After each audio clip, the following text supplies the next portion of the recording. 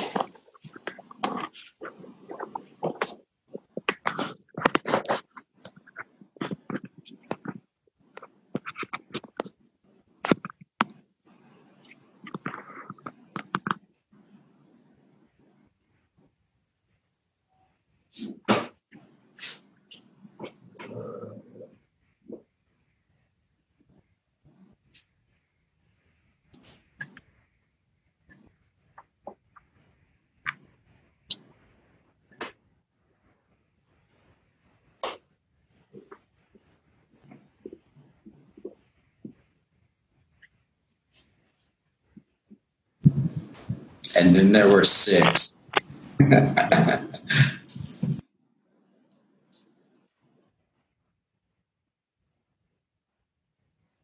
There's a couple of folks who expressed they had some summer activities going on. Like Fred is traveling through Europe, I believe. And Terry mentioned that she had guests visiting during these next few weeks. So there may be more. And yeah.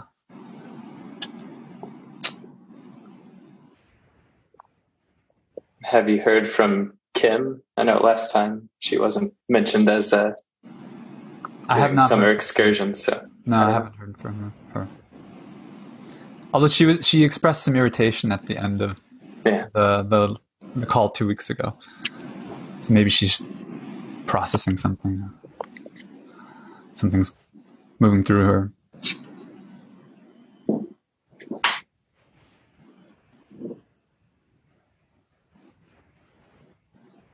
But Doug, you had offered to lead a meditation to start us off.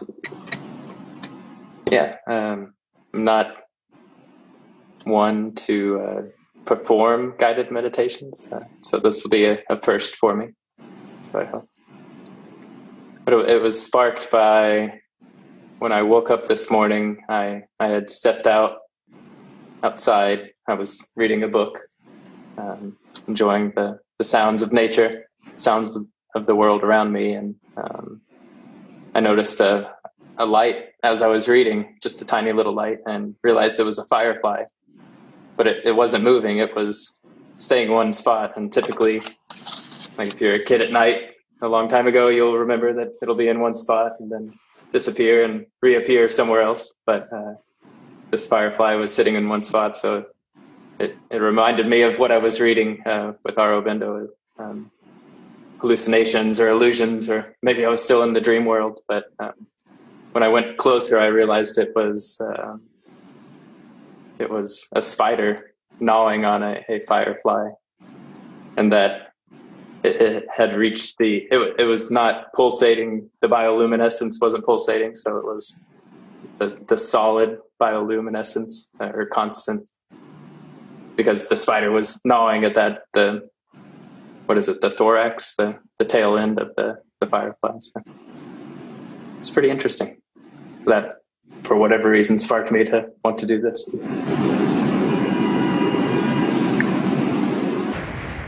So should we wait any longer? I have fond memories of fireflies from my childhood. It was always a mark of the summertime. Flickering lights in the nighttime. We would stay up past dinner and hang out outside. And my folks we had a porch in front of our house, a little, covered patio. So they would sit out there, and sometimes my uncle and aunt would walk by, or we'd go to their house, and people, would be out. And you have a little light shining behind you, Doug. Looks like the sun is going down. Okay.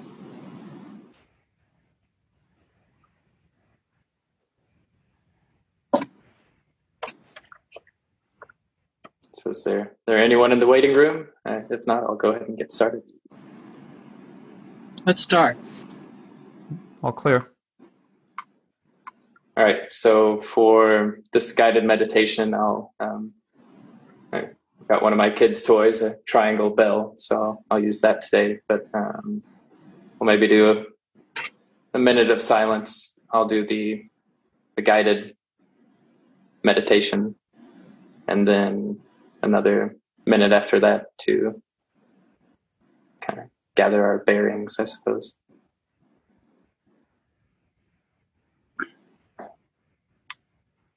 So let us begin.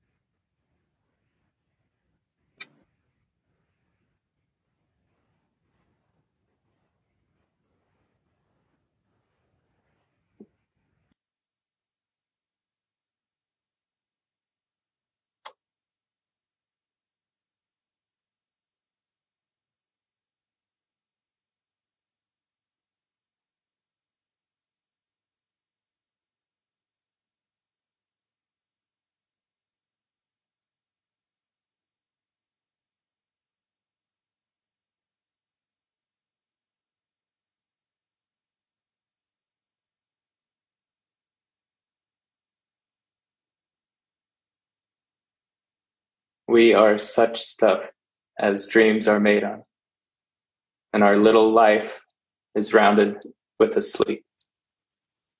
That's from The Tempest. Next quote is Proust. I was alarmed, nevertheless, by the thought that this dream had had the clarity of consciousness. By the same token, might consciousness have the unreality of a dream?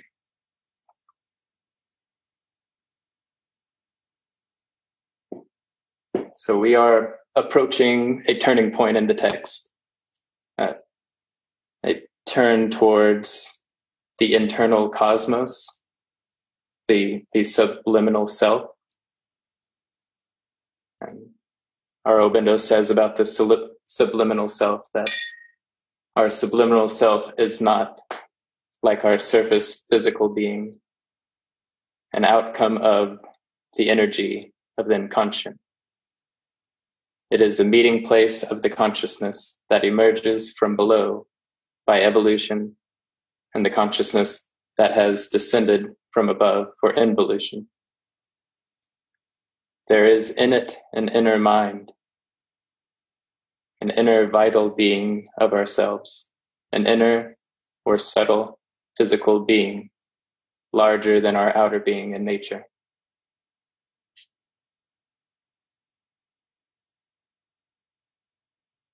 So Aurobindo takes us on a journey through our minds. The only way out is through our minds. The mind's framings and projections set in place towards this divine life project and are now approaching a full framework.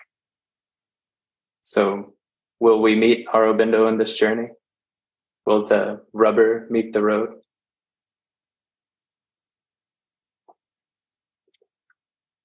This, all that we see and hear, all that we sense, all that we know, is reality. A reality. Yet, how is this possible? The words we read on the page, words we hear, our physical presence here. Is it illusion, dream, hallucination, imitation, vision, revelation or prophecy, creation through imagination.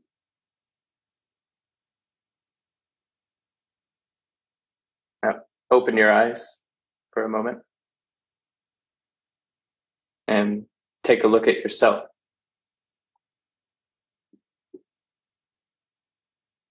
And take a look at the others in the call, in this call.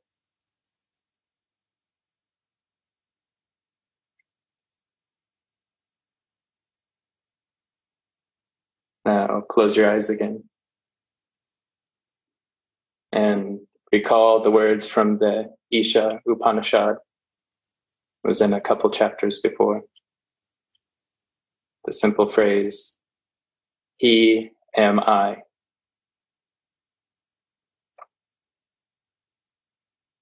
He am I. She is he. We are you.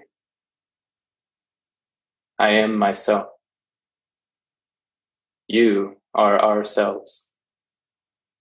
We are one. I am that. I am, I am, I am. I am, I am, I am, I am, I am, I am, I am, I am. Am I? Am I? Am I? Am I real? Am I here? Where am I? When am I? How did I get here? How did I get from here to there to here? How am I not myself? How am I not myself? How am I not myself? Am I my wiggling toes, my feet and shoes with sole, the rubber meeting the road, the tired tires driving forward again and again and again? Am I my legs, arms, hips and joints, the brain and its thinking game? This frame is the foundation, the physical chassis, moving past us, helping the tired tires tirelessly move faster, move past us, mustering lustrous lusters, lusting for stability. But must we? What happens when we stop fueling our bodies? Stop feeding the dragons, feeding our fears? Without fuel, the machine does not move. And mindful of faulty metaphors, let us not equate the mind with machine or mind as algorithm. Let us silence the mind. Take these words and slow them down. Without speed needs, we slow down. Without movement, we die. The illusory world dies, and we arise. We deny the day's demise. The world is no longer stable. Yet internally, we are forming a stability to balance upon the groundless. The stability of the mind becomes the reality. This mind is our instrument. The body too is our instrument. We are the plastic people with the big letter P, plastering fantastic and spastic aerobatics upon other plastic people's bombastic masks, a task everlasting. I take my stable mind with me into any possible experience. I take my stable mind with me into any possible experience. I take my stable mind with me into any possible experience.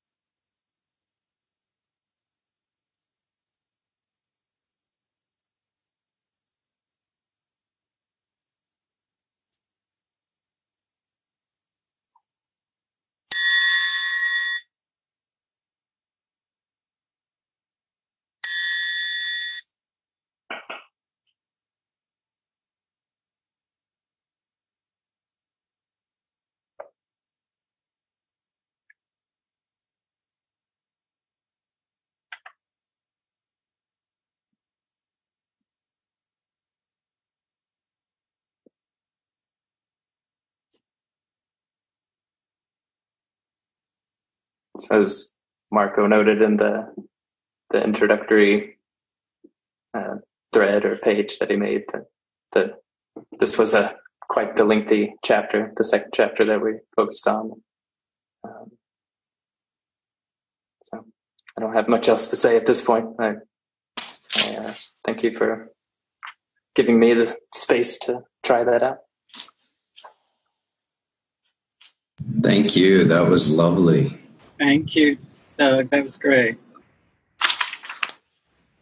I'm going to let Lauren in. She's been waiting for a few minutes.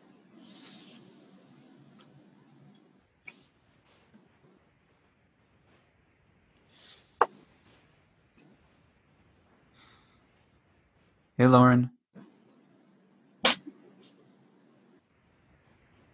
We just finished a meditation that Doug guided us through.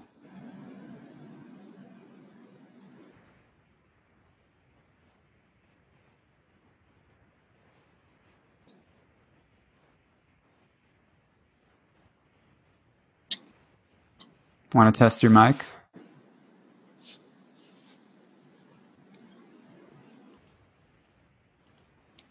Or maybe she absconded for a moment.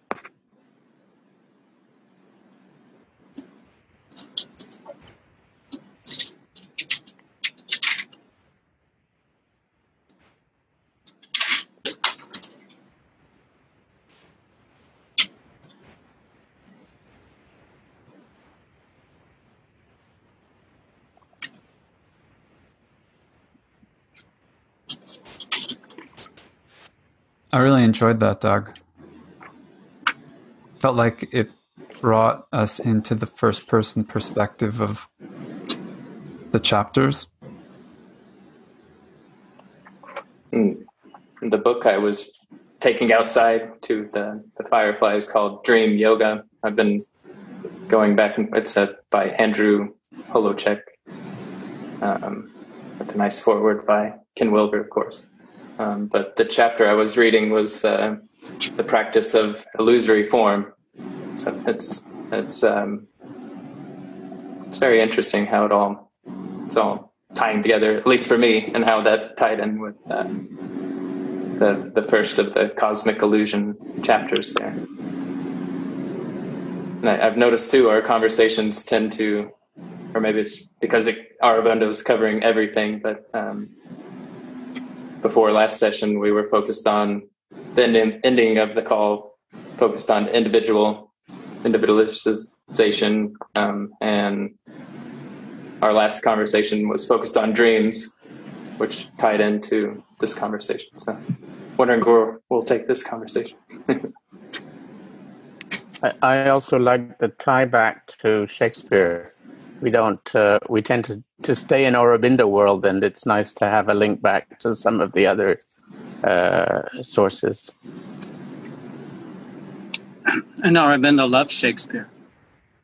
He writes about him quite a bit in future poetry.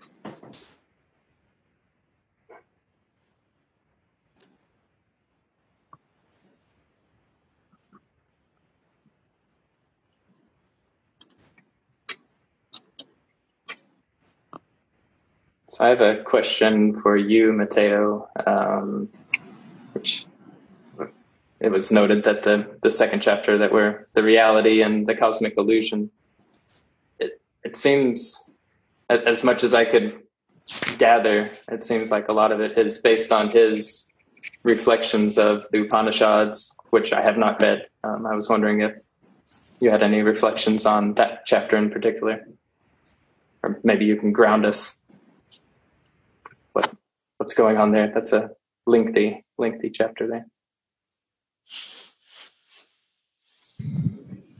Yeah, there's definitely a lot of Kena Upanishad in the second chapter, the reality and the cosmic illusion. There's cycles in the early part of the Kena Upanishad that kind of put the chanter into the witness consciousness, and the pattern is this repeated pattern of that which sees not with the eye, that by which one sees the eye seems, know that to be the Brahman, and not this which men follow after here. And it goes through that cycle with the senses. The definition of Kena is by whom, and the Kena starts off with these amazing koans, by whom missioned falls the mind, shot to its mark. By whom yoked moves the first life breath forward on its paths. By whom impelled is this word that men seek, that men speak. What God set eye and ear to their workings. And yeah, it's it seems like Sri Aurobindo just keeps going over and over, brings us back to all this is the Brahman, all Brahman exists in all of this, and all of this is real. And I love this chapter because he doesn't set aside Buddhism. He fully develops the Buddhistic perspective, and then there's a part that he goes into his own experience of nirvana. I marked it out somewhere. It's so clear, and this chapter's so long. I have, just so you all know, I number the paragraphs because I have 4 copies of The Life Divine in my house that have all different paginations. So page numbers really don't do anything. But if you have the same as me, it's page 486. If you are a nerd and number your paragraphs like me, it's paragraph 32. But this, he dives into his own experience of nirvana. I mean, wow, is it ever rich? And there's also echoes of the Mundakya Upanishad in this specific section. Yeah. And he also touches on it's an interesting question of why isn't there, this isn't a fair statement due to recent migration refugee patterns, but there's basically no Buddhism in India. And why is that? He gets into it and how Shankara completed Buddhism, I think in the 6th century, and there's a ton of Tibetan Buddhists in India at this point, but there's not really much of a history of Buddhism left over in India. Buddhism is mostly north of India, except for that. But there's no way that I can summarize any of this. It's just it's so rich and vast. Other than he just kind of keeps like churning at it, getting into the human distortion being kind of the only real illusion being that of the separativity of consciousness. your meditation was lovely, Doug. Your meditation actually works through a number of the intuitions that he's bringing us to in this.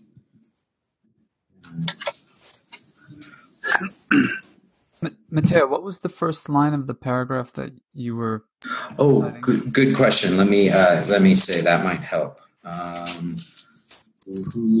32. Okay, paragraph 32, and maybe my numbering's off, but this debate belongs to the domain of the pure reason, and the final test of truths of this order is not reason, but spiritual illumination verified by abiding fact of spirit. And he brings us there in this very long paragraph. And if you all want poetry representation of this paragraph, Savitri, Book 7, the Book of Yoga, Canto 6, Nirvana and the Discovery of the All-Negating Absolute.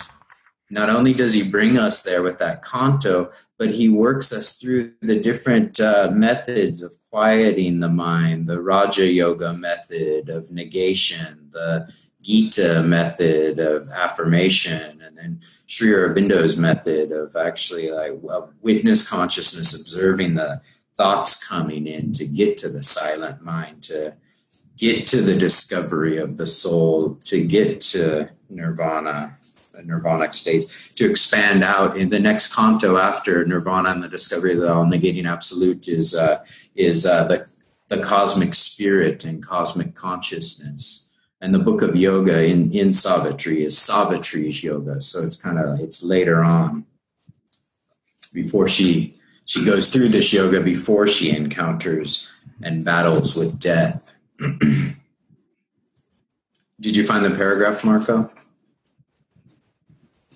I think I did, yes.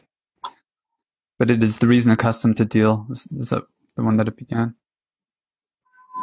But this debate belongs to the domain of the pure reason.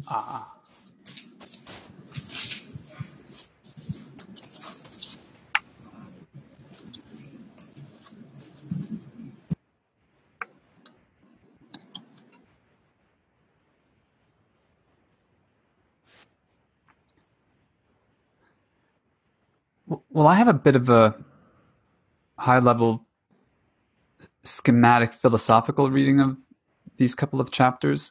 And although they were long, I'm glad that we grouped them together because the second one really completes the first. But my understanding of them is that this is his response to or counter-argument to the views particularly of Shankara, so Advaita Vedanta, and then the Buddha. But in particular, I think what in Buddhism is referred to as Hinayana or Theravadan Buddhism, which denies the reality of the relative self and or of a deity, and construes the ultimate reality as a nihil or an emptiness or a void. And Shankara being an advance on that, or at least in Aurobindo's view, a refinement of that, because it still construes the world as illusory, but grants reality to the individual within the world, who then can undertake the sadhana or yoga of transcending it. But he's arguing that both of those views, while they have legitimacy insofar as they're expressions of spiritual experience, are not the most complete or inclusive or comprehensive view, because he's saying that there's also this other experience which can occur alternatively to or beyond the ones where the world appears to be illusory and the only reality appears to be the Brahman or the soul source or origin. There's another experience where that oneness, that Brahman, is also active and dynamic and creative. And so everything that we consider to be the world is real because it's an expression of that reality. And it's the mind that divides up the world into different things, objects, that then it places into various kinds of hierarchies of being and various ways of organizing things, but that what's required is a supramental experience, an experience beyond the mind, which actually intuits, not just reasons, but intuits that dynamic oneness in its actual unfolding through one's own being. And what I think is interesting from a philosophical perspective is that there are corollaries in later Buddhist thought that he may not really be including or responding to here. For, in particular, the tantric Buddhism or tantric Vedanta or yoga, for that matter. I think he's arguing specifically not against, but in a way to round out or to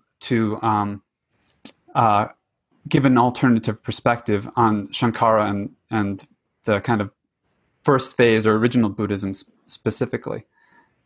And so I was reading it that way, as well as from this kind of first person sense. Like, what do I really believe? Do I believe that the world is illusory? It's a fairly common belief in a way. I mean, it's fairly common to hear the cliche, life is a dream. And I think in pop psychology or pop philosophy, if we were just kind of to ask people, like survey, like, what do you think life is a dream or is it real? We would get an interesting mix of answers, I think. And I find it compelling about these chapters that he's laying out a systematic kind of argument that life is not just a dream. It could be like a dream, but even that analogy breaks down the further you take it, and that gets into the details of of his arguments. But I really appreciate the articulation of this perspective that grants reality to in principle infinite experiences, and even the experience of the divine being possible in infinite ways. And these particular Buddhistic or Advaita Vedantic or scientific materialist ways of construing reality being only a few of infinite possible ways of experiencing the divine. So I think I actually read through all of it, not too slowly, because otherwise I wouldn't have made it. But I really appreciated like the argument, and I appreciated the reasoning that went into it, because I think it really kind of exemplified or modeled that interface between the subliminal or the supramental and then the mental and the rational. I want to let others speak, but I completely agree with your understanding of him leaving aside modern Buddhism, because certainly modern Buddhism is very different, has taken on very different levels of understanding than I think were present in the atmosphere 60 years ago. I so agree, and also other areas like in psychology. Things are very different. Cognitive psychology is quite dominant now. Psychoanalysis, he started to critique a little bit in the book. And also, you have to remember, he really missed out on existentialism, structuralism, post-structuralism. Jimi Hendrix, he missed all of that, and I have to remember that so that I can read this historically rather than project onto him deficiencies in his worldview that, he couldn't possibly have had. So I think that working within those constraints, I think he's incredibly rich read. I just wanted to share a little bit how I'm trying to figure this out. The cosmic illusion chapter went well for me. The reality and the cosmic illusion, everything just seemed to fall apart. But I did enjoy this part. I'm quoting from, in my text, it's 433, the cosmic illusion. Our mind is an observer and user of actualities. a diviner or recipient of truths not yet known or actualized, a dealer in possibilities that mediate between the truth and actuality. But it has not the omniscience of an infinite consciousness. It is limited in knowledge and has to supplement its restricted knowledge by imagination and discovery. And skipping down, I just wanted to read at the bottom of this paragraph, in dealing with actualities, it may misobserve, misuse, miscreate. In dealing with possibilities, it may miscompose, miscombine, misapply, misplace. In its dealings with truth revealed to it, it may deform, misrepresent, disharmonize. It may also make constructions of its own, which have no correspondence with the things of actual existence, no potentiality of realization, no support from the truth behind them. But still these constructions start from an illegitimate extension of actualities, catch at unpermitted possibilities, or turn truths to an application which is not applicable. Mind creates, but it is not an original creator, not omniscient or omnipotent, not even an always efficient demiurge. So there's a lot going on there. And I think there's a difference, between fantasy and reverie and illusion and the imagination and the imaginal. I believe there are considerable overlaps. I think when we're getting into the imaginal, we're getting into something that's more objective than reverie, or just subjective, fucking around, basically with my fantasy life, or daydreaming. But that the imaginal has objective qualities to it. I just wanted to share a little sketch. This is extremely naive, and I'm not quite sure what it's all about. But this is how this helps me. I don't know if you can see this. Can you see this? Okay. So A is rides a bike. Okay. B knows how to swim. C has knowledge of these motor skills. This is objective, physical, and external. Someone could see me in the swimming pool. Someone could see me riding a bike, take a photo of it. Now, then dealing with this, we have, D can lucid dream. E can have out-of-body experiences. F is aware of psychic skills, has access to D and E. But so C is dealing with the externals, and this is all real. And when I'm swimming and when I'm riding a bike, that's all first person. This is real. All of this is real to C. Lucid dreaming and out-of-body experiences, C does not have access to. So that would not be real to C. Now, F has access to lucid dreaming and out-of-body experiences and other psychic skills, but it's not aware. What's happening during the waking world, physical world, is not its concern. So these are different kinds of realities. Now, G over here, and I hope you can see that, has access to C and F and A, B, and D, E. So G has access to all of it. Now,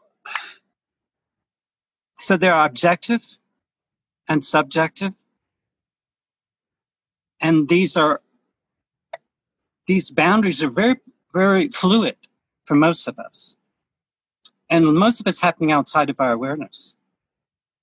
So I could be riding my bike one day and thinking about a lucid dream I had the night before.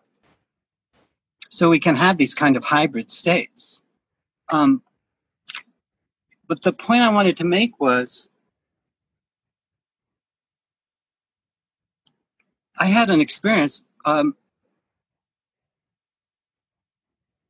a very odd experience. I guess you would call it hallucination. But I was asleep, and I was in a lucid dream.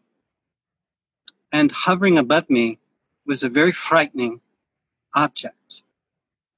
It had the quality of something that was animate and alive, but it looked like just a big paper bag. So it was alive, but it had nothing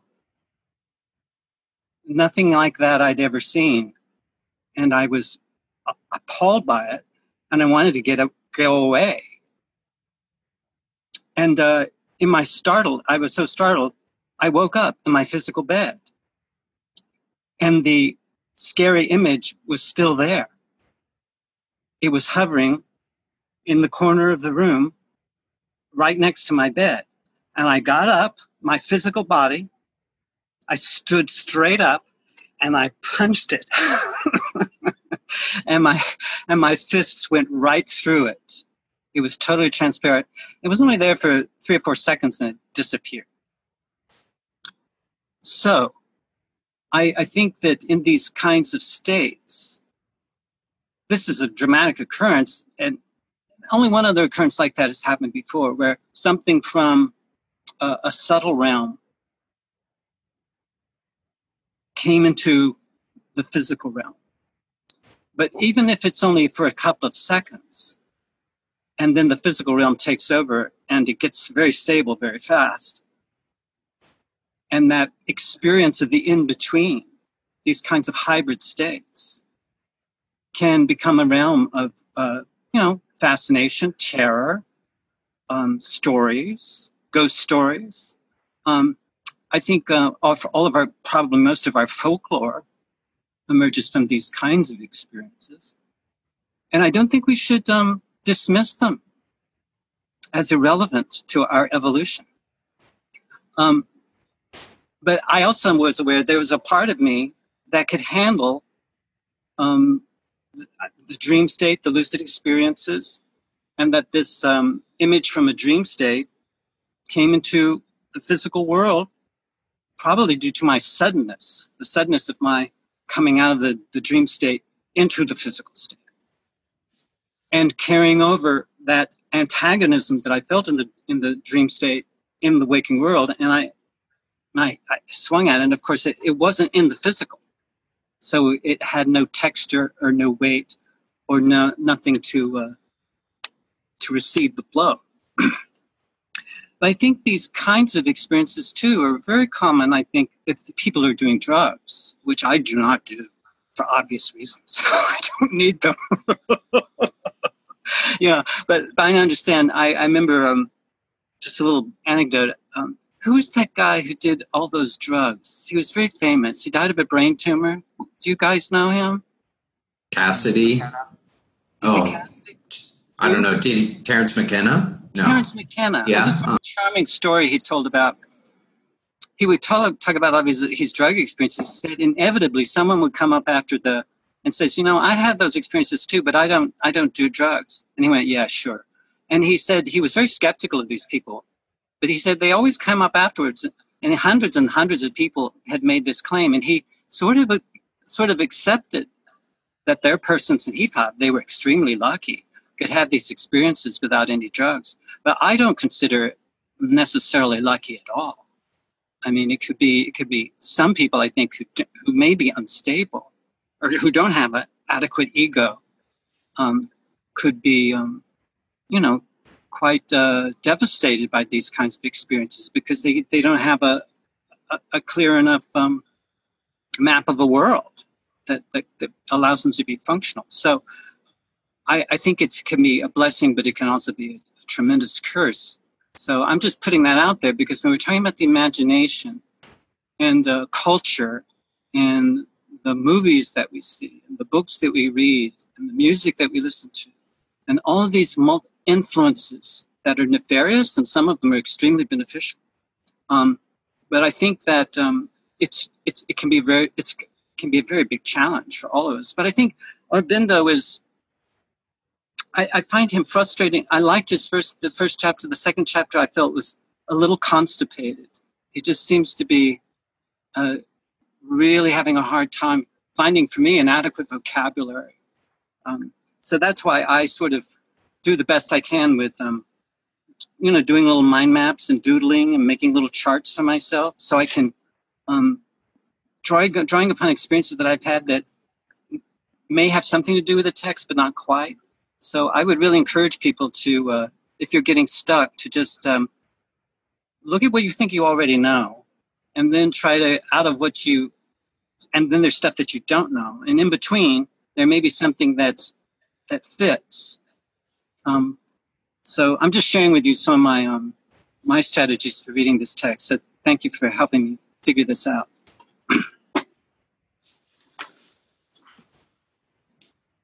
I read this year, the Ego Tunnel, der Ego-Tunnel by Thomas Metzinger, this neuroscientist, and in there he writes about out-of-body experiences, and he had one in his life, and he said that there's a fraction of the population that has such experiences, maybe 20% or so. And our idea of a soul maybe could come from those experiences. So a lot of people have them, maybe once in their life. And in the West, we have this idea of an, ghostly, etheric, out-of-body, perception of ourselves. And this could maybe come from those out-of-body experiences. He has this idea of a phenomenal self-model. So you have a phenomenal self-model in your head, and you project it outwards, and also in your body. And experiences where people who got their hands cut off and got stimulated by rubber hands, and they feel the extension of their arm still as part of their body. And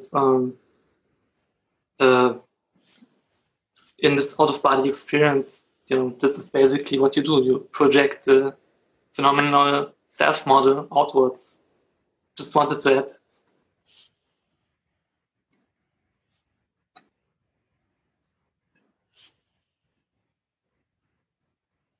Well, it's only recently. I'm just this book, Graham Nichols, Out of Body Experiences. He's a big researcher in this field.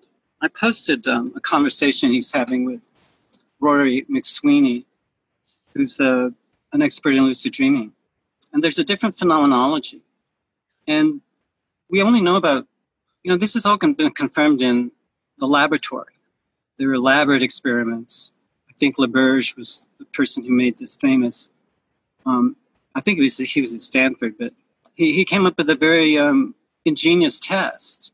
Because before, people just said lucid experiences, out-of-body experiences, this is all just subjective. It's just nonsense. It's just your vivid imagination. But they were able to detect when the person was in their brainwaves were registering delta, and they knew they were asleep. And they had, and then when they go into REM, there's a different rhythm, more theta delta. So they were able to look at the brainwaves, and they had pre-established a movement of the eyes, moving the eyes like this, back and forth, in a certain rhythm, like three to the left or 3 to the right. And that would be the signal to the investigator who's looking at the EEG that the subject was in a lucid dream. And so they were able to confirm this. And also, there aren't that many signals you can offer to an investigator if you're in a lucid dream because your body's paralyzed except for your eyes. So I think this opened up a whole new range of exploration, because now they couldn't just say this was just subjective, because there was objective laboratory, repeatable many, many times in independent laboratories. And the same thing is now happening for OBEs, out-of-body experiences, because there were many people said, "Oh, there's no such thing as out-of-body experience. It's just a lucid dream," right? Whereas 20 years before they were saying there's no such things as lucid dreams. But now, Nichols, they've done some experiments, and it seems to be that he has these out-of-body experiences when he's in a waking state. And he's lying down, and his body is like in a comatose state. But it's a form of, he's able to go to other places, physical places and non-physical places. I mean, many people have reported this kind of thing. It's a sort of a variation on remote dreaming, which is what the CIA was doing back in the 80s and the 90s, with doing espionage. So I'm just saying that... I'm sorry, IA? CIA. Oh, sorry. Uh-huh. Yeah, the CIA was doing remote viewing. They had they were funded by the Pentagon, but they were doing espionage with it, and they were getting such reliable information. I think they kept it going for about 10 years. But but I'm just bringing all this up because I think our deficient rational science tends to debunk and ignore these latent capacities that we all have. And many of us, because there's very little external evidence to support such experience, and there's a great deal of embarrassment and shame if you're exposed in certain settings. I think this I've mentioned before, this kind of cultural amnesia we impose on ourselves so that we don't have to deal with these anomalies that can, if we're unstable, can create a great deal of instability. But if you have a stable enough personality, you can open up all kinds of research projects that are, I think, of great interest. And I think if enough people were able to develop these kinds of skills, could be moving towards an integral age, or maybe an emergent age. I don't know what we're going to call this new age. But I think science and what has been esoteric would be less so. And I believe we might have a new normal, where people would, there's a dreaming, out-of-body experiences, other worlds, no big deal. We will have created these bridges between these enormous divides, these big splits in our psyche and in our social worlds. So, knock on wood. Well, it's the paradigm that elevates so-called objective knowledge above subjective knowledge, and he's actually getting there in knowledge by identity and separative consciousness. That physical only world. That's the only thing that's real. You're right. And he's really answering. He's answering the zeitgeist of 1914 to 1940 to 1940, more or less. He's answering what was going on in consciousness at the time, and perhaps a lot of what's going on today may have been opened by these channels, not just Sri Aurobindo, but other channels that were helping these other entities that were helping these channels open at the time. But I think in these chapters, these two specifically about the cosmic illusion and the reality, he's having a different argument than the one that I think you're pointing to, John. He mentions a little bit about scientific materialism as being one way of... He didn't have access to any of this that I've just described. Well, I think experiments he didn't have. The scientific experiments he didn't have. Right, correct. But I think for him, psychic phenomena and all the kinds of things that you're talking about are taken for granted as, of course, that's real. That's what he's writing about. Exactly. In very klutzy ways, I think. It's not crystal clear about which realm he's in. But these days, like in our culture, American, Western European-ish, modern, postmodern culture, people are not going around saying that the world is an illusion. They are more fixated on the physical reality of the world. rather than its subtler or its transcendent or transcendental aspects, which is what I hear you arguing for, that we need to have culturally much more openness to a variety of kinds of experiences, not just physical experiences. I think we're both at the same time. That's my view. We're immanent and transcendent. It's not an either or proposition for me. And cosmic.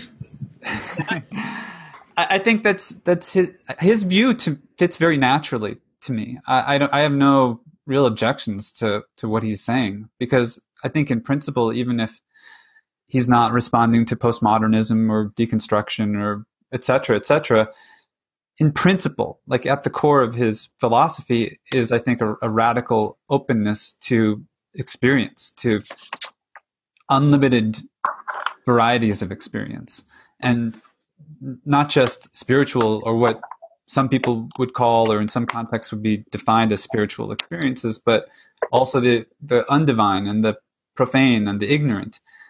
And it's so radically inclusive, I guess, in that sense, even if his particular manifestation is particular and doesn't include, doesn't include the psychedelic revolution and all of the other things that have come into culture and consciousness in the last.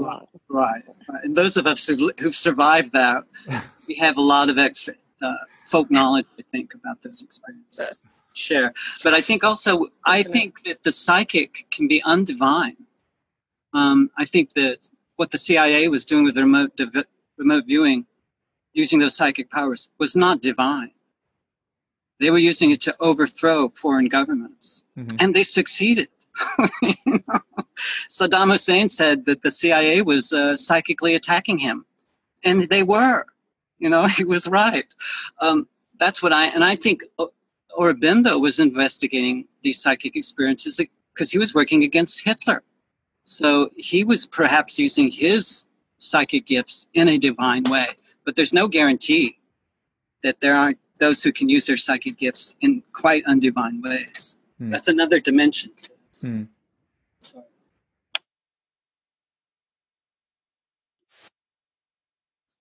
I just wanted to say something about can everyone hear me? Can anybody hear me? Hello? I hear you. Okay. Yeah, we can hear you. I just wanted to agree where, forget who was saying it, but believing that, we're both, like, the material world and the spiritual world are very much both real and can be experienced together. And I think Aurobindo makes it very clear that you can't have one without the other, that it's a mutual, intertwining and a balance that is there. And I find it interesting that, having the conversation doesn't always flow. Like we were saying, how, in the West, people here would say that the material world is what's real and deny the spiritual existence. And it's funny, I had a class with Joanna Macy at the California Institute of Integral Studies, and she had us talking kind of along these lines. And it was interesting because she just kind of made it seem like the only thing that was real.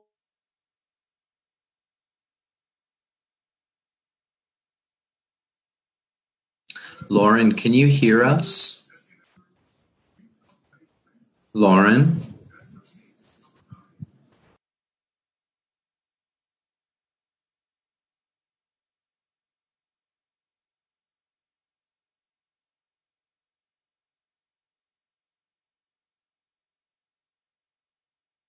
So I suppose if you can't hear us, Lauren, maybe step back inside. That might be a better connection. But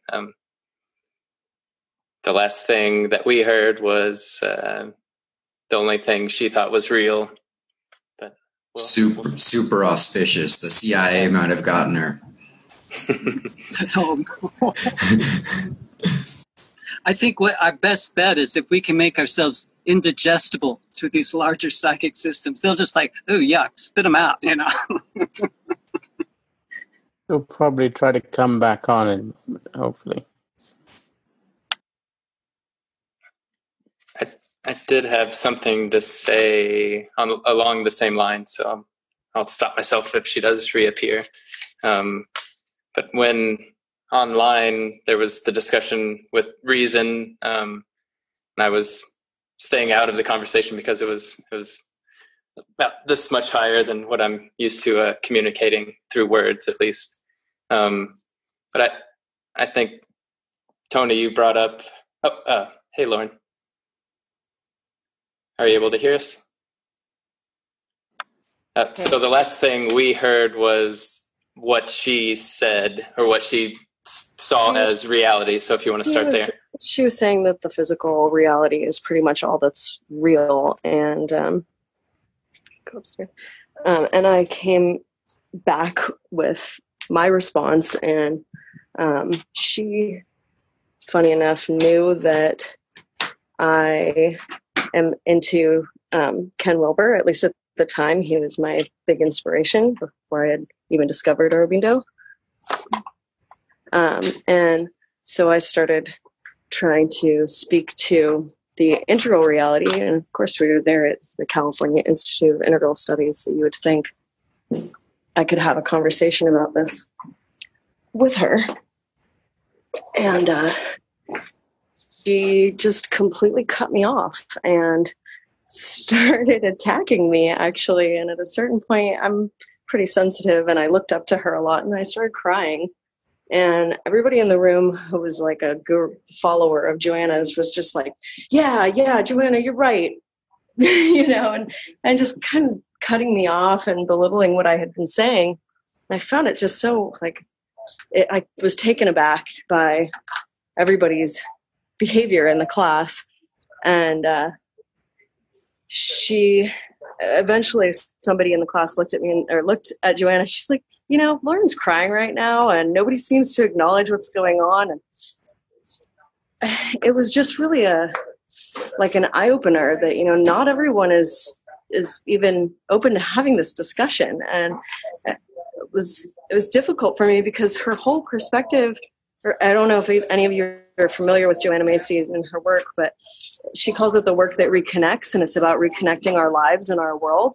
And so she focuses a lot on the physical because it's about how we've harmed the earth, and we want to live in a more harmonious way with the earth, and we want to heal and use our consciousness, our ability to become one with the earth and feel the pain of it all in order to heal. And it just seems to make sense to say then that we are spiritual beings as well, that there is that side of things. And in order to really heal that divide we've created between us, and need to recognize both have integration in our thoughts. That's all I have to say.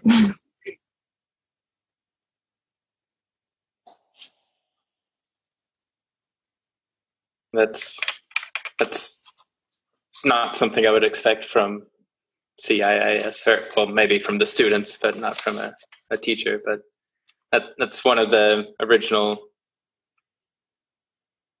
reasons why I was turned away from Auroville, was just hearing about simple bickering and financial issues and worldly issues. And so that kind of sparked well, what's really true? So yeah, thanks for sharing that. And I was going to try to tie in what Tony said about Metzinger, and then before I came to this site, before I started re-exploring the cyclical, the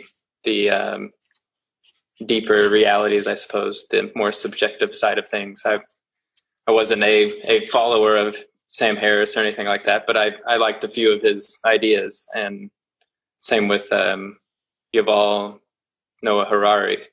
And in I don't know if Harari would consider himself a materialist, but so I had the question of, is it as a whole, as where we are as a society, something I've been going back and forth, which I don't as much go back to that materialist way of thinking. But like, is it better to reason from the top, like Aurobindo is doing, or kind of go back to the material realm and say, this is what we know, this is what we see, this is what has been studied. And yeah, maybe in 50 years, lucid dreaming, out-of-body experiences, and actual change through the internal will occur. But for our current time, like what would be best? Like we told everybody to read The Life Divine and try out all this integral yoga.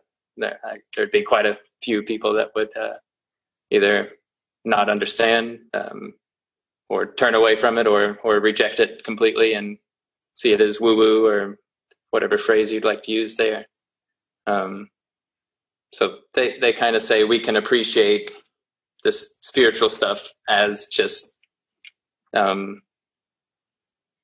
we don't have to go into the spiritual stories, the part that we don't know is true.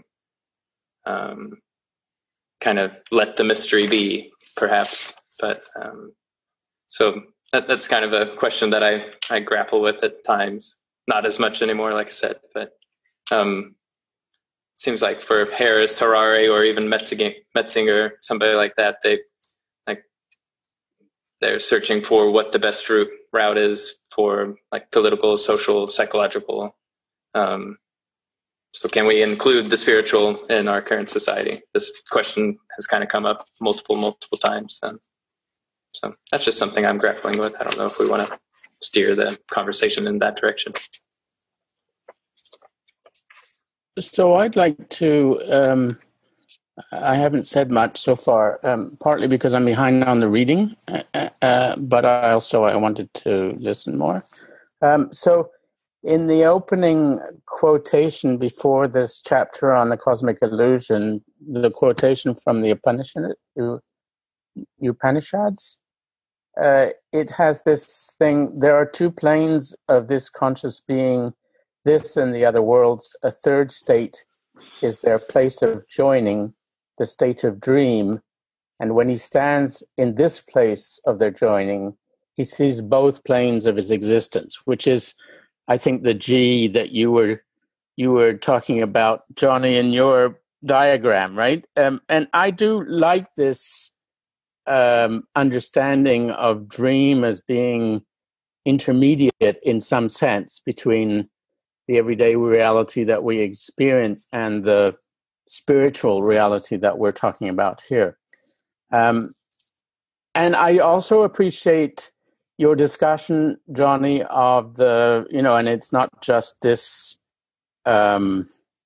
session, but many other sessions where you talk about out-of-the-body experiences and lucid dreaming and some of these things. However, I do have to say that I am of two minds about these things. I am a scientist, and I have trouble with the evidence for it. And I think that you talk about it as the subtle realm. And I think part of the problem with the evidence is that it's hard to get evidence in the scientific sense about the subtle realm. I mean, the early experience on telepathy had got into trouble with it because it was very hard to get repetitive results from telepathy because you turned around and you provided information to people, and all of a sudden the results were no longer reproducible. And so it depended on who was doing the experiment. And of course, in science, that doesn't count. If it depends on who's doing the experiment, that's not considered sufficient evidence for the. So I haven't read the other papers that you're citing, Johnny. I can post. Yeah. Okay. There's a huge amount of literature on this. I'm not sure I will read it all because it's another whole problem to do that, and it's not necessarily where my interests lie. But I do want to put it out there that although I'm not entirely convinced from a scientific perspective that these things exist in a kind of reproducible, clear way, I have had experiences with these alternative, with the cellular realm, if you want to call it that, or if I want to call it that. So I have experiences of the kind you're talking about. Maybe not out of body experiences, but I have, when I go to bed at night, I wake up in the night and I hear two teams of people arguing over my destiny, and some of them are arguing for continuing to let me to live, and others are arguing to have me, put to death in some way. And it's a very uncomfortable thing to experience. And if I wasn't, as you say, so stable in my own personality, it's a kind of hallucinatory experience that would be extremely difficult to live with. And so, but I have. Is that real? I don't know whether that's real. I mean, those are some of my questions. I mean, is that a dream, a waking dream, or is that a hallucination, or is that something real that is actually going on and I'm tapping into? I don't know. Did that happen, though? Did it happen? The experience you just described, that these voices you hear while you're asleep. It happens every night. Okay, so it really happens. Yes. What the status of it is, you're unsure of. But that it happens, you are sure of. Okay, that's very important to clarify when we're talking about illusion. So even though sorry to interrupt. Yeah. So even though I have doubts about the science of this in my own personal life, I'm quite aware that there exist these other realms, or whatever you want to call it, and there has to be some sort of an explanation for it. And so how I connect the pieces, I don't have the answers. I just have the questions. But I remain open to talking about them. Like Lauren was saying, I think the idea that you cut off the discussion because you don't even want to look at the question is totally the wrong way to go. You should be open to, bringing the discussion forward and talking about the fors and against, and forming an opinion as you go. And maybe not knowing the answer. Maybe not knowing the answer is part of it, So, but I do think that this insight from the Upanishads, the version that I have is Aurobindo's translation, I guess. So when you say the Upanishads, it's kind of Aurobindo in a kind of way. This idea that the dream world is halfway between the two, or in some sense intermediate between the two realms, is something that I find compelling, I guess is what I would say.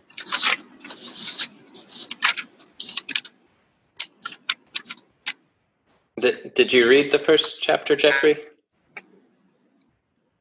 I didn't read it all. I read about a third of it. As I say, I'm a bit behind. I might have read it wrong, but I think he does get into exactly what you're talking about there. He goes through dream, hallucination, and then brings in imagination. And in a way, I can't explain it, but if you do get to the end of the chapter, it might give you a few answers there too. Okay. It'll give me more motivation to finish the chapter. Yeah. I also wanted to add, just before I finish up, I just wanted to add that I'm having trouble reading Aurobindo. It's part of the reason why I'm behind. It's hard for me to motivate. I have, as you all know, and many of you know, many reading projects that are running parallel to each other. And out of all the reading projects I've got, I find the motivation to read the Aurobindo chapters for these sessions the most difficult to deal with. There's such a barrage of words that I find it really difficult to get through them. So I'm still motivated because there are long-term interests that I have in Aurobindo, and I'm still going to keep plugging it away at it. And also, I have to say, the last 2 weeks I've been very busy with some things, some work for the university that took over pretty well all the time I had extra. And so that's part of the reason why I'm behind. But I am finding it difficult to read the text. So and I'm not sure I can fully articulate why. But I find it a real challenge to read. Do you like poetry, Geoffrey? I do, and I liked the bit of Savitri that I read at the beginning, but I haven't really had a chance to go back to it.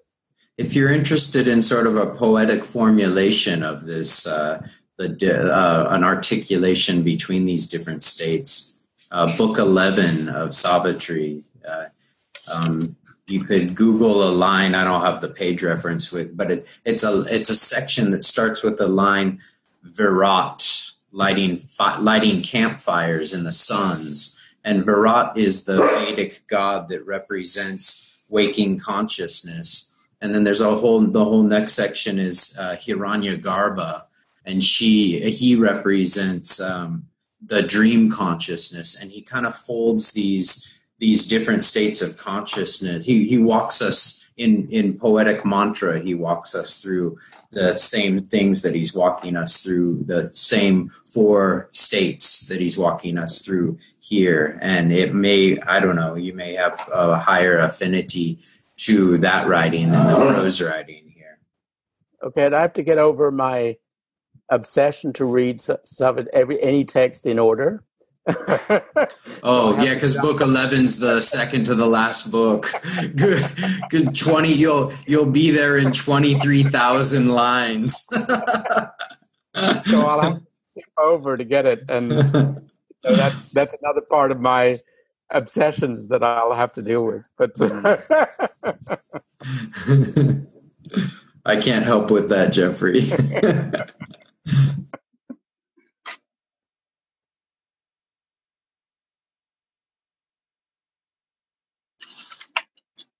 I had a thought in response to Joanna Macy's response to you. Guys, I said earlier, we're talking out-of-body experiences.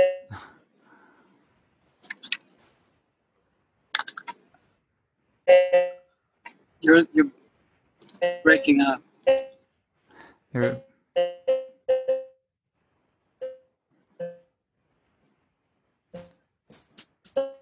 And somebody, I think, mentioned past lives and whether or not it's... So I've had plenty of out-of-body experiences, a handful of them, and a few past life experiences. They were all connected to the same lifetime, just like different details of it coming in.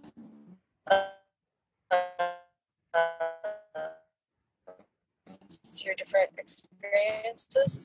Lauren, could you try without video? Lauren, could you try without video? People are like, well, is that real, or are you just making that up, without the video?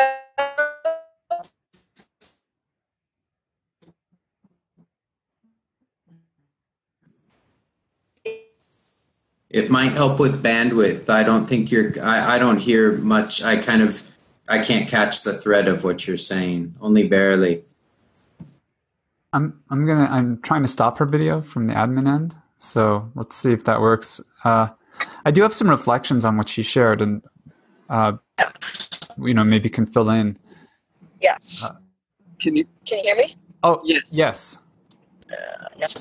So we haven't. You've been kind of cutting out in the last couple minutes. You're talking about out-of-body experience and reincarnation or something, Lauren? We heard a little of that. And you can keep going. I stopped your video, and I think that might help. Yeah. Okay. So we can hear you now. Okay. Cool. Okay. I should be in better reception area now. So I was just saying,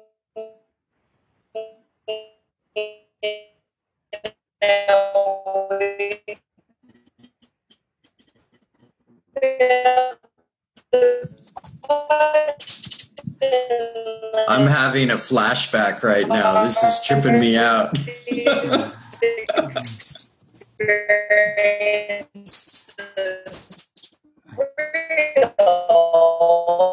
If anybody is on LSD right now, this may sound interesting.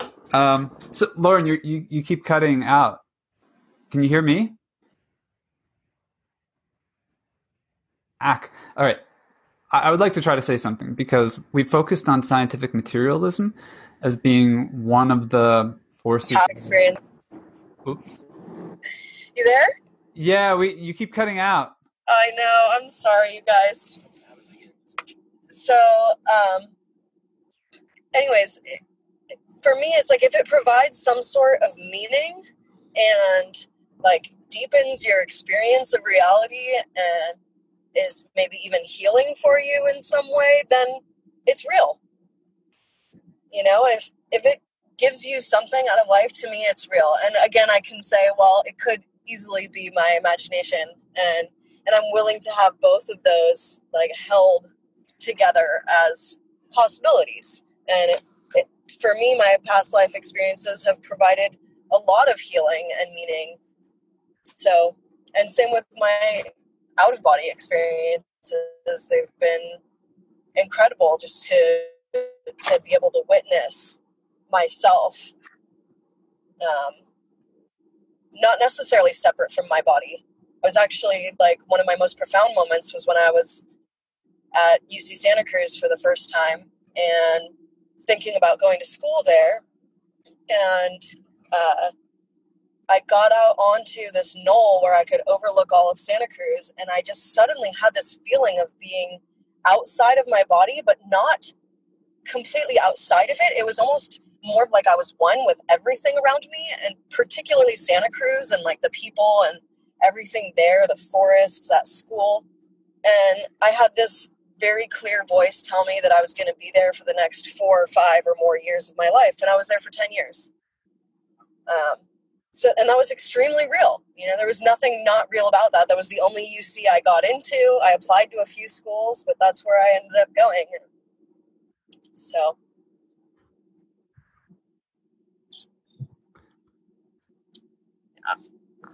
So I wanted to respond to Joanna Macy's comments to you, because I read some of her work a long time ago, and I have a sense of it, and I know that she's very respected in the environmental community, deep ecology.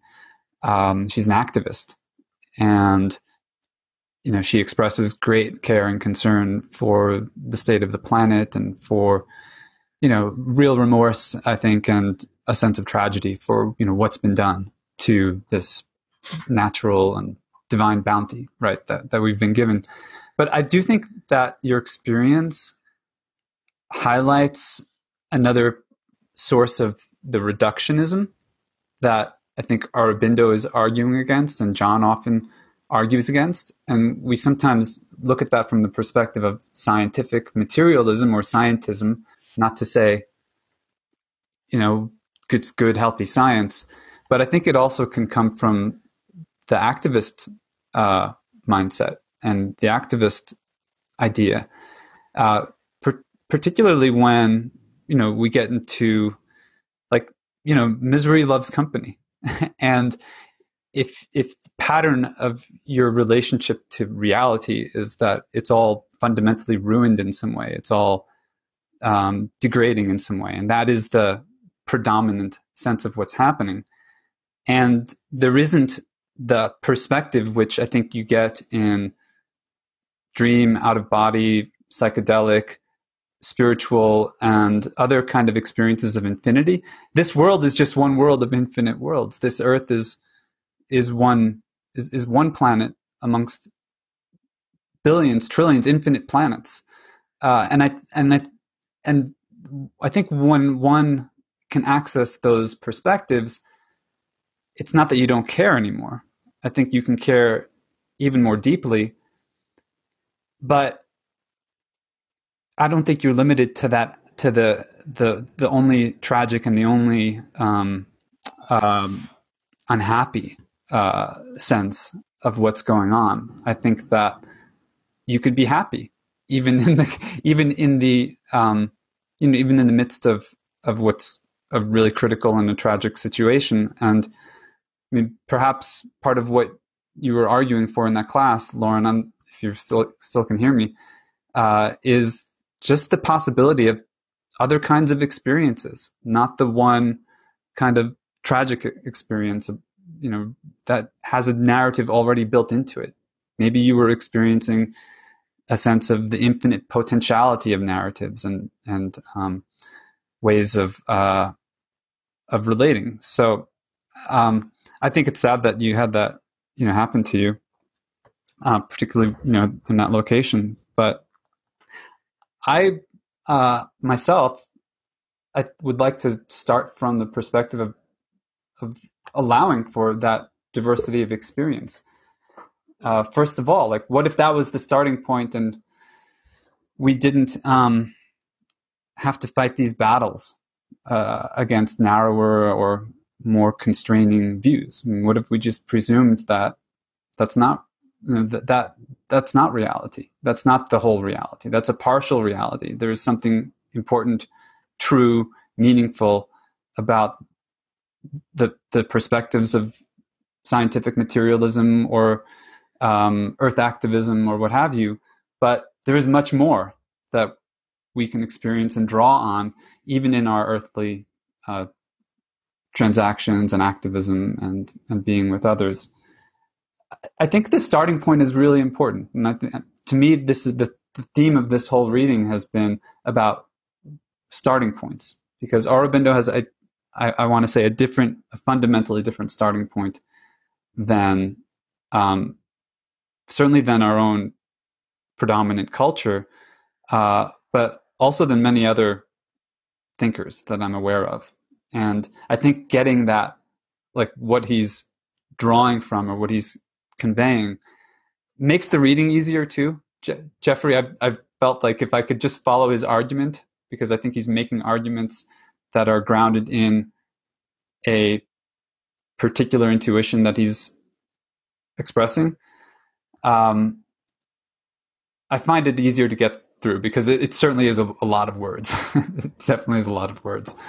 And I've been trying to find about 3 lines in Nietzsche where he says everything that is said in these 2 chapters in 3 lines. I'm not able to find the quote, but I'm going to dig it up and post it, because it's basically about reality and appearance. The idea that we've posited a real world and an apparent world, and then we discover that the apparent world is unreal, and then because the real world has been posited from within this apparent world, it becomes unreal, and you end up in nihilism. So the only way out of that is to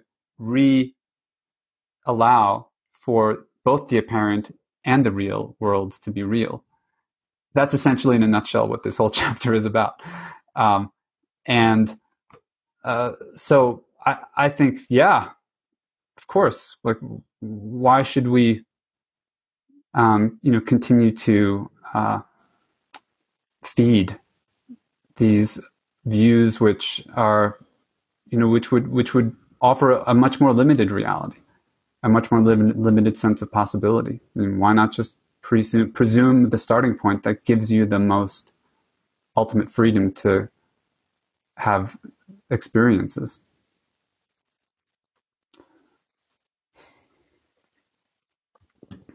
It does seem to me, though, that now I'm going to argue against Aurobindo here, but it doesn't mean to say I'm against him. It's just a part of my own thinking about this. But Aurobindo is trying to create a consistent understanding of the spiritual life. I'm not convinced that what humanity needs, is a consistent understanding of spirituality. I think we need inconsistent understandings of reality. I think we need to accept that human beings contradict each other in different places, and that some of those contradictions are useful and valuable. So in my own personal understanding, I'm not that interested in trying to argue why Buddhism is not as complete as some other religion, as some other approach. Buddhism is what it is and what it says, and it has its own value. it's not consistent with another approach. But I don't think consistency is what we should be necessarily looking for. And Aurobindo is trying to find consistency. That's part of the whole argument that he's developing. So it's the caveat I have reading Aurobindo. I think as an effort to create a consistent integral vision, it's extraordinary. But provided you accept that a consistent integral philosophy is what you're after, and that's where I have some difficulty.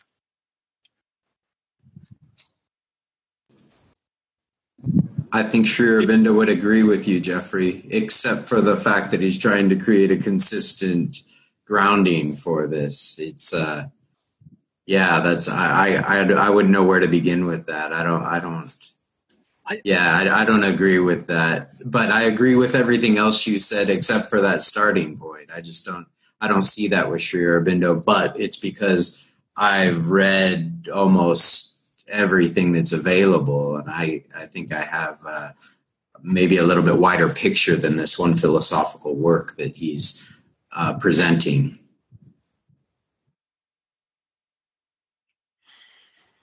I think it's very noble to think it all together, and although various pictures don't fit, we need something like this, especially now. So there aren't many people who have this real drive and do this move of living in different cultures and then are capable of thinking it all together.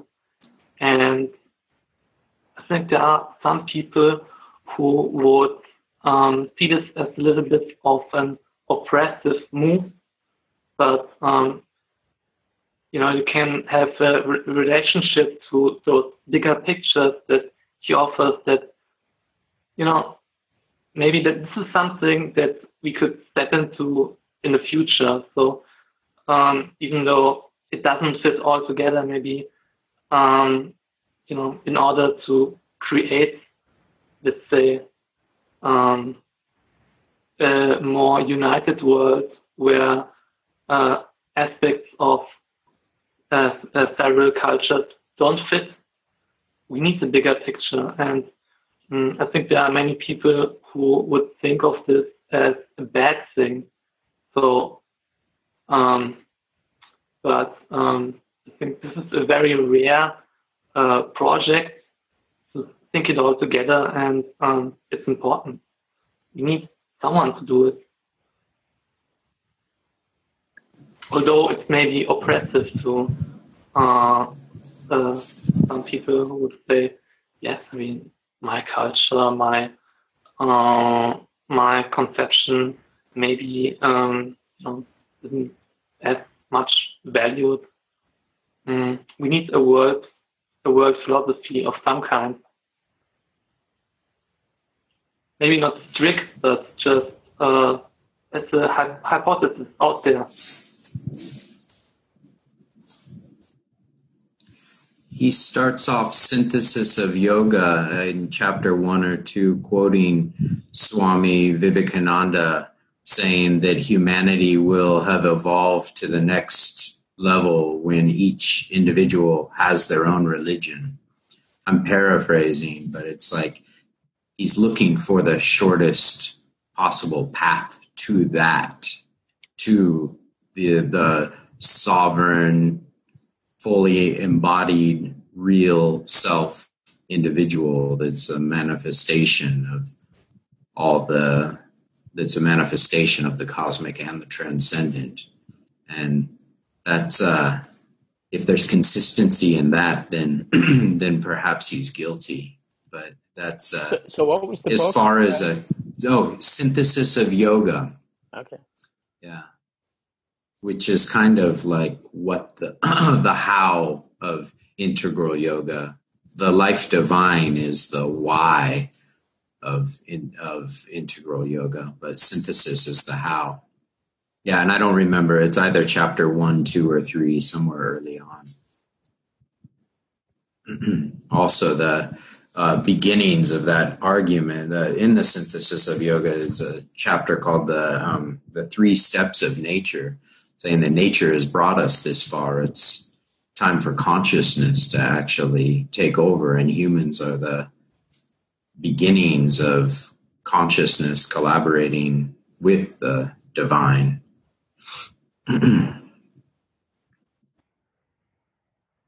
Thank you.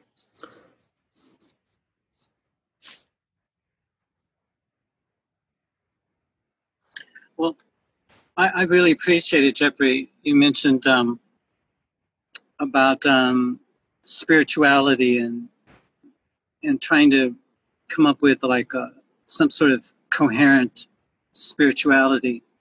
And maybe we should let go of that and just appreciate the plurality of many of these traditions. And maybe there are new traditions that are going to emerge.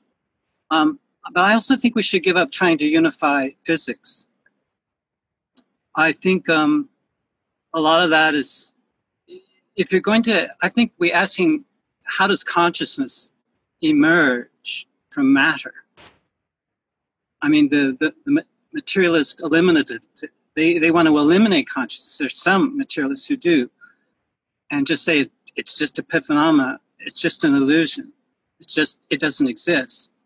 But I think the question of how can you reduce something like consciousness to something like matter when it doesn't seem to be there's a big consensus on what matter is. It seems to me, I don't use the word spiritual because it's too ephemeral for me, but matter seems to me equally ephemeral. I think I can't remember who said it's like we're floating on just a wave of the undefinable. And, you know, consciousness, as it gets more and more complex with this superstring theory, and it seems like one narrative after another narrative starts to come up to try to justify this peekaboo game seems they'd be playing. I don't know that physics, I agree, I don't know science is, what kind of science and which science should we be focusing on when we're talking about consciousness, but I don't think it should be physics. Well, I agree, Johnny. I think 99% of scientists would be shocked at what I'm saying, because science is based on the idea that the universe is one consistent entity and you have to seek the explanation for it.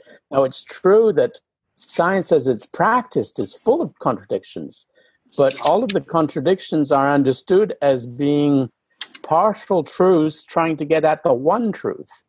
Right. What I'm saying is I don't think there is one truth. I think it's divided up into different I would agree. I think there's science as knowledge, and then there's science as practice. And science as practice is all over the place. And I think you could say the same thing about spirituality. Spiritual practices, there are thousands of them, and they have very different kinds of results. So I'm sort of wanting to just sort of give up on this idea that we're going to unify everything, the unified ideal theory, and everything will be taken care of. I just think we're much too complex for that. And I also think it's related to our argument about certainty. I mean, we want everything to be certain. So this idea that there's one universe and one truth is also an argument about, well, you can be certain about these things. And in the 20th century leading into the 21st century, one of the things we've learned to be is distrustful of certainties, because life with its certainties becomes tyrannical. I mean, the power structures that oppress people are all based on certainties, and it's the uncertainties where life can exist. In a certain world, life doesn't even exist. It only exists when there's possibilities for change and new things to emerge. If everything was certain, there would be no place for new things to emerge. And so I think part of the argument is against certainty as well. Well, I think that the kind of science that wants to control and wants to predict and wants to repeat is not the kind of science that's going to open up, I think, anything useful about consciousness or the mind. I think that the search for laws comes out of a need to quantification, I think Bateson said, leads to laws, formulation of laws. What's the same, what's repeatable, what's regular. And he was very interested in differences, and differences that make a difference. And that tends to lead our attention to qualities. And I think that's a different kind of study. And I think you can study qualities. I think that can be approached in a scientific way. I think this was Goethe's inspiration. And when he worked with plants and he worked with botany, morphology, worked with optics, he just had a very different way of thinking about science. And it wasn't this kind of Newtonian, rigid billiard balls bumping up against each other kind of science. So, but I'm pretty sure 100 years from now, science will be thinking differently than the way we're thinking about science. And maybe this kind of qualitative approach that Goethe inspired many people to think about hasn't caught on. But I think there are enough people who have been interested in it that they, could become partners with those who are in the arts and those who are studying sociology and psychology, so that we can open up all these fields. But I think that anyway, that's my spiel about similarities, differences, and the same. I think that there may be something that unifies all of them, that we can sort of intuit in these, expanded or altered states of consciousness. We can sense something that's very grand and larger than all of us, that's holding all of this together. But that vanishes very quickly. You have to deal with the physical world, chopping wood and carry water. So anyway, that's my spiel. But I'm just saying when people, truth and reality drive me crazy when people start talking about truth and reality. Because I think reality is going to be very different. It depends on where is the perceiver? Where are you perceiving this reality from? Like I tried to explain in that experience when I had a lucid dream, and that figure scared me, and I woke up in my physical body, and the figure was still there in the physical room. There had been something that carried a feeling that carried across from one reality to another reality. But I say both of them are real. I'm not privileging one or the other, but I think that there has to be some organizing principle so that my personality doesn't fragment, but that I can go through these different reality frames and maintain coherence. And that takes practice. And I don't think it's for everybody. But I spent a lot of time working on this stuff simply because I had such weird things happen to me. I didn't invite them, and I didn't even want them. And I asked around, is anyone having these experiences? Very few people were, but the ones who were, I thought, I studied with some of them, and I read all their shit and tried to figure it out. And I don't think we've come anywhere close to having anything like a unified theory of this stuff. But I don't want to be intimidated by the material, because I feel like so many people are leaving so much out, and then they're talking about reality. I just get very antsy when I hear that stuff, because there's reality, there's the actual, there's the possible, there's constructed images, there's actual memories, but every memory is to some extent a creative act. We make up our memories. There's no storage place where the memory has been recorded. So I think we're in a very fragile kind of state right now. We're moving between all these theories, and none of them are making a whole lot of sense to me. But I keep persevering. So thank you for listening to my rant. It's very confusing.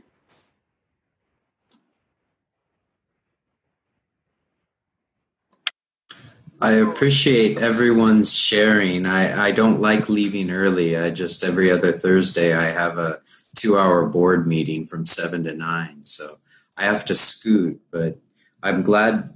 Wow. I mean, just really tender, honest sharing. I appreciate that. And I love hearing everyone's perspective and opinions on this. It creates a beauty in diversity. Anyway, I'll see you all. I'll see you all next Thursday. It's always great to have you, Matteo. You contribute such a lot to the discussion, It's a pleasure to have you here. Thank you. It's appreciated. Thank you very much. Yeah, likewise. And I just, I think I look forward to this every Thursday. So I'll see you all next week. Au revoir. Well, Aurobindo does argue and say that reality is individual. Not only individual, but that the individual or individual experience is real. And the mind, he argues in this text, partly correctly construes and partly misconstrues that experience, because it's a mix. It has this capacity to take things, bits of that are based on reality, and then recombine them, remix them, project them. But he does say that the mind, which I think applies also to the scientific mind, is inherently wants to improve. It wants to get a better view. It wants to clarify. It doesn't want to wallow in confusion.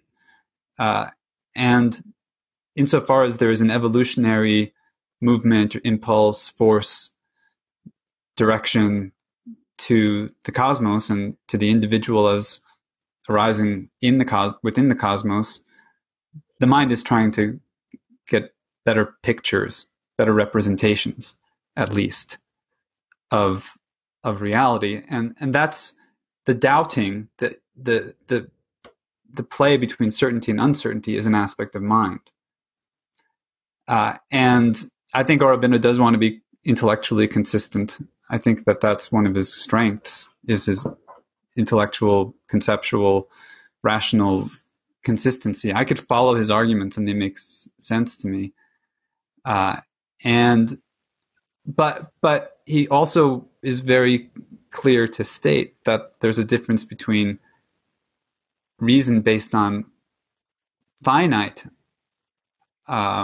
forms and the reason that is articulating experiences of an infinite nature. And those are not totally different realms. There's a flow between them. This is part of his theory of involution and evolution. But I think that there is a difference. And so part of, I think, sharing our weird experiences, there's value in that, just because whatever the truth status of them is from the perspective of mind, the fact that they happened is indisputable. And then we can work out what they mean. But having that spaciousness of consciousness to be able to allow for that multiplicity of experience is, I think, part of what consistency actually gives you. Because there's a sort of meta consistency that is the radical tolerance for diversity of experience. And that meta consistency, I would argue, is also part of that stability that Doug intoned at the beginning of this talk. Like, the craziest shit could be happening, right? And psychedelic experiences can be harrowing. They could be utterly terrifying. And one has to find the aspect of oneself that is not those experiences, that is aware of them, that is having them, but that is not exactly the same as them. And that's the aspect, I think, where, as Aurobindo says, that you're fading from overmind, supermind, you're at the, the portal, because there's a meta consistency, I think. And I also rebel against the impulse toward a theory of everything, whether it's materialist or integralist. I think that from an aesthetic perspective, I don't resonate with those kinds of approaches, because they tend to formalize and systematize. And the intentions are good, but I think that mode of thinking, that mode of constructing reality according to a system, according to a kind of bounded set of constraints or a hierarchy or an ontology or what have you, I think it, as much as it opens up space, it also becomes its own kind of amnesia and its own kind of ignorance, literally ignoring the littler things that maybe don't fit in the big theory or aren't really captured, in the concepts. And that's more like the minor gesture kind of stuff. And I think more the poetics, quantum, cosmic field, whatever kind of poetics, like, and that's all I think I want to say. I don't want to. I think that, for example, just poetically, a lot is different has happened even from, we talk about the poetic side of Aurobindo and Savitri and so forth, but there's very different kinds of poetics than this cosmic, mythic, grand kind of state writing.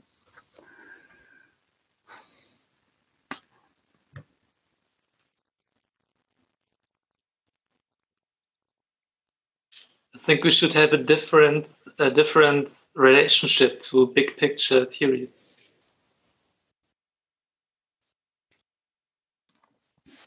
It's not that they are necessarily repressive, and it's good to think the commonalities of the different scientific disciplines together in an interdisciplinary way, and not to reduce the particularities.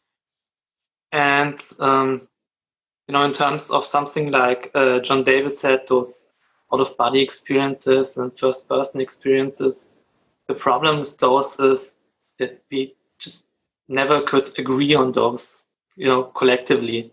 It's just, we will never agree on first-person experiences. There can't be a Newton of the grass play.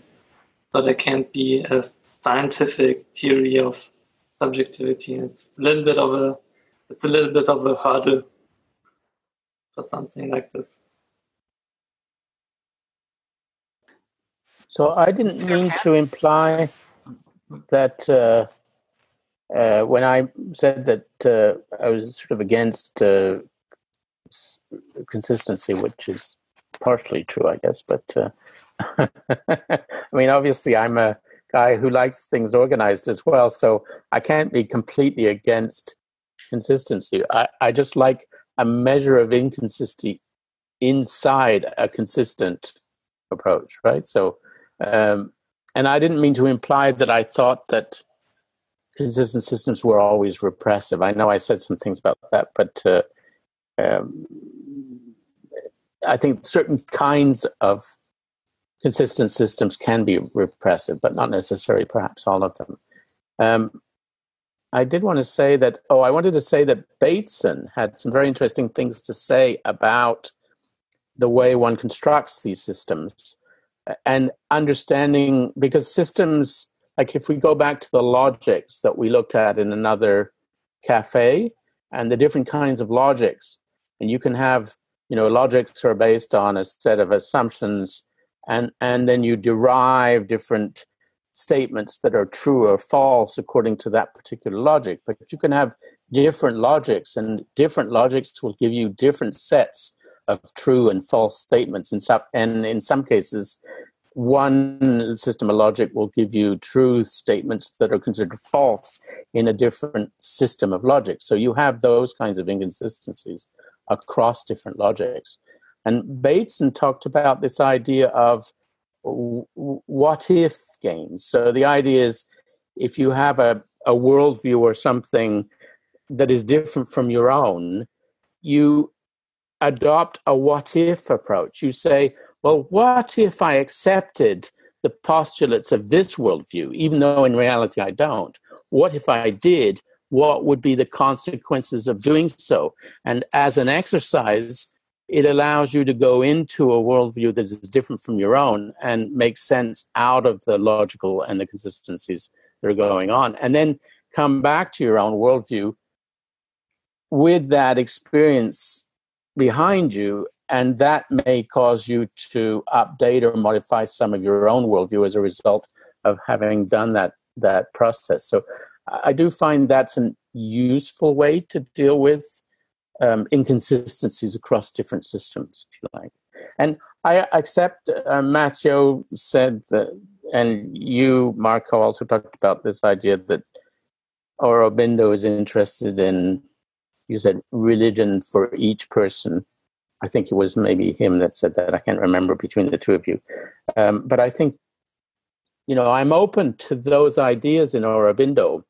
I haven't, maybe I still need to read the relevant sections because you have to admit there's a lot of words in order to pull out these little nuggets. So I will try and work harder at the reading. Power through it. That's it.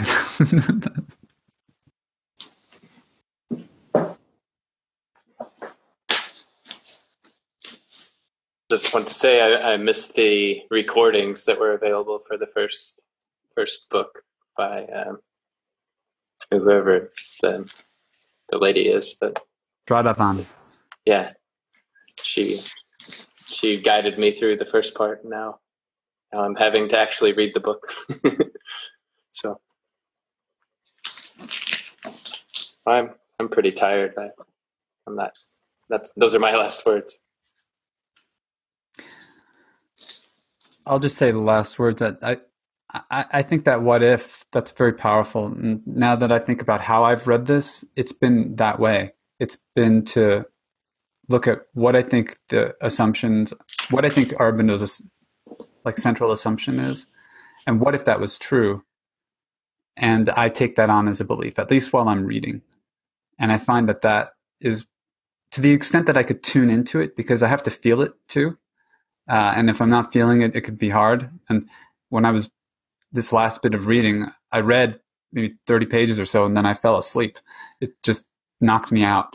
And I slept for a couple of hours and felt refreshed. But I think that's a powerful way to read, and it lets the text in a way perform itself through you. You're almost an actor of the text. And so thanks for sharing that. And I'll also wish everyone a good night, although I'll listen to any final comments too. Thank you.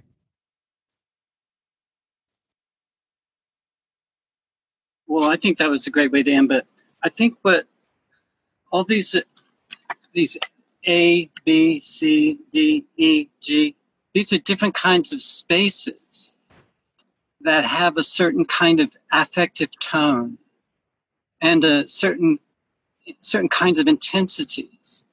But I think as you move around these different spaces, there is sort of an imprint that each of these spaces have on, I think, a psychic being.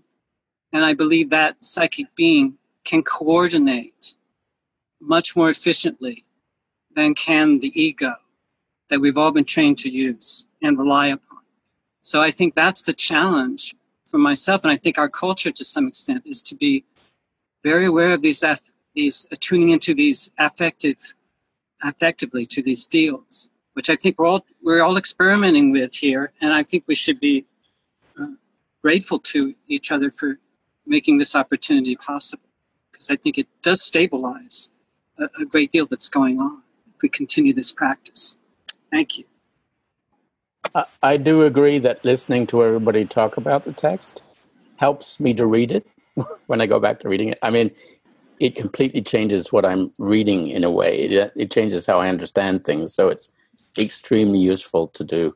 Also, this is my second video session tonight. I had an earlier session with Heather on quantum poetics. So I'm also quite tired, having worked my way through very different fields to get to this point. So I'm ready to call it quits too. Sweet dreams, everybody. See you next time. Bye. Good night. Good morning, Tony. Bye-bye. See you later, Lauren. Thanks for sharing. Thank you. Sorry about the cutting off. Next time. All right. Ciao.